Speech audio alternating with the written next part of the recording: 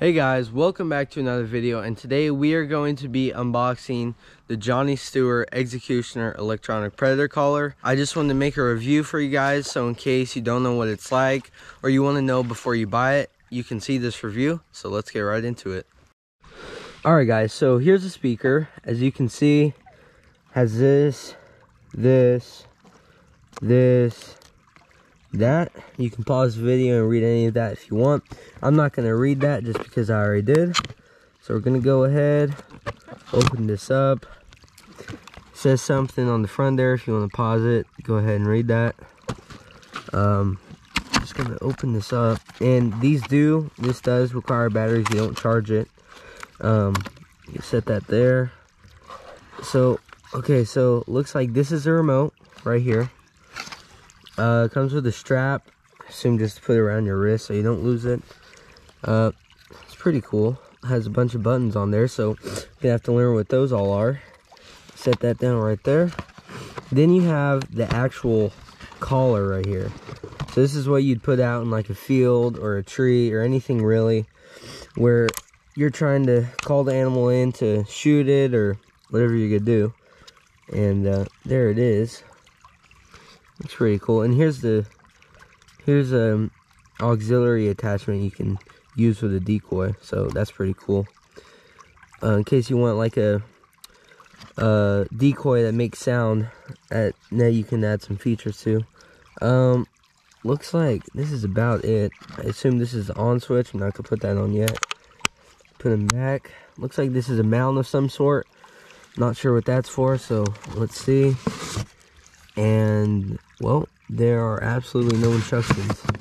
This is it for the box. So all right, let's go ahead.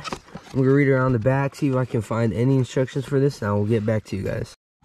All right guys, so I went ahead, got some batteries. I'm gonna go ahead and put them in here. So the remote by itself requires 4, and then the speaker itself requires, I believe, 8 or 6. I'm pretty sure it's 8 though, batteries. I'll confirm that later. And so a total of 12 batteries, I'm pretty sure. I'm just gonna go ahead, put them in right here for you.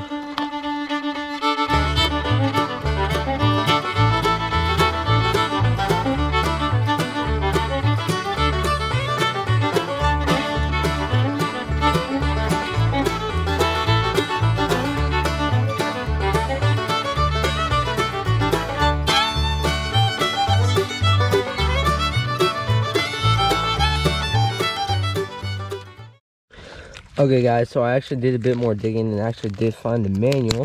So we're gonna go ahead, open this up, and it looked like it actually gave you some sort of clip for the speaker, I'm pretty sure, to hook the speaker up to. I'm pretty sure it's up to this part right up there. I'm gonna leave that there. I'm gonna go ahead, read the manual, see what it says to do first. And we're gonna go ahead and do that. Okay guys, so after doing a little bit of reading, it says right here, game collar, press and hold the power button for 2 seconds, and for the remote, press and hold the power button for 2 seconds, the remote screen will power on. So we're gonna go ahead and do that. 1, 2. Okay, that should be on. Then this power button, where is it? Here it is. 1, 2. There you go. That is powered on. Now it says, once both the game collar and the remote are turned on, you are ready to begin using your game collar. Play a call, press the remote's call library button. The screen will blah, blah, blah. Using the up and down arrow button on the remote, highlight an animal category of the list of calls associated with the category you selected.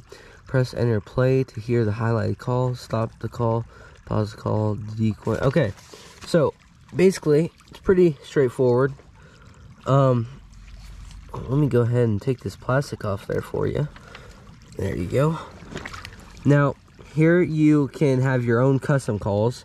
I don't know how that works. I assume maybe you make a call. Well, let's see if that'll focus. There you go. Hopefully that will, maybe you can make your own call or something. I'm not sure. So let's go ahead and go to the call library. Oh, here you go. You got coyote, crow, elk, hogs, javelina, predators, raccoons, snow geese, turkey, and whitetail deer. So we're gonna go ahead and go to whitetail deer.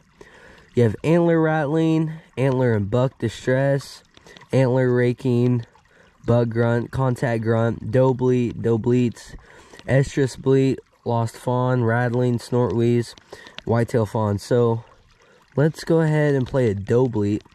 Let's see how that sounds. So just gonna go ahead and set that right there. So let's go ahead and play that, I guess. There you go. So that was the call. Actually, pretty loud. Sounded pretty good for a doe bleat. Coming across many does walking on the land, that is actually what it sounds like. So it is pretty accurate, I'd say. Let's go ahead and do a buck grunt. There you go. So that was the buck grunt. Let's do some antler rattling.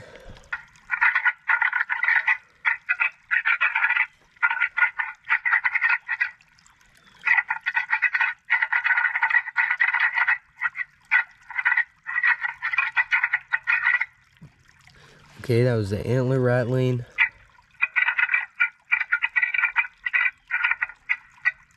Still going.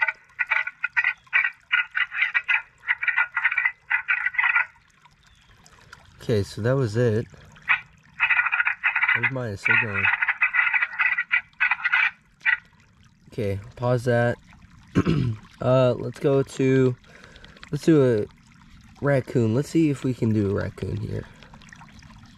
Coon and fight bird. Okay.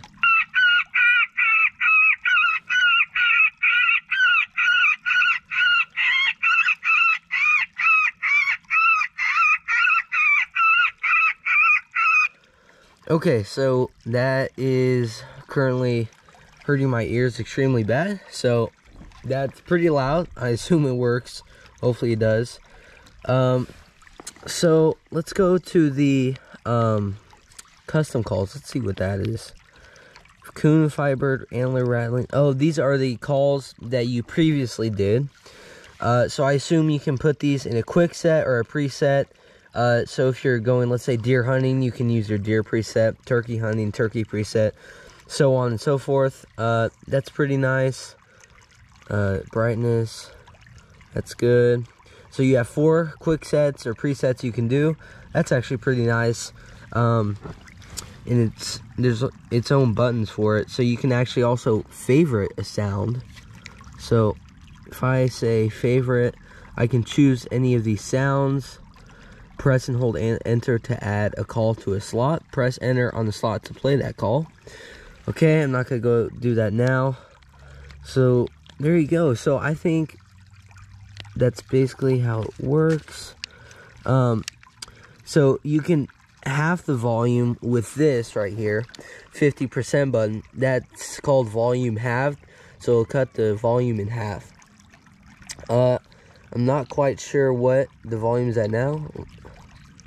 I don't know. Oh, you can see that right up here, right here in the top left-hand corner of the camera, or of the camera.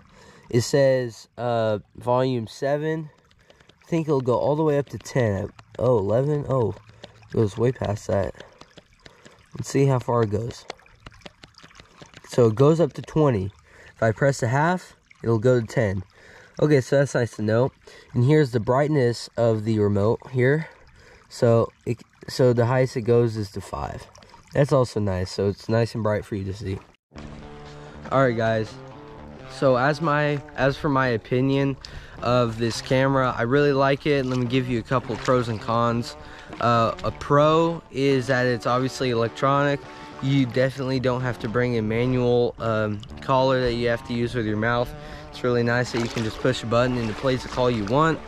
Con, definitely that you have to use batteries for it. Even though there's not that many batteries, it'd really be nice if you could have something to charge it, because if you can charge it, it'll last a couple days. You don't have to keep on buying batteries and batteries. Another con, I would really like if it had more presets, probably like 10 or so. I would say that only 4 is not enough, especially for people who would buy this and definitely go hunting a lot and would use more presets at only 4. So I really recommend that you guys buy this camera. If you enjoyed my review and unboxing of it, definitely leave a like down below.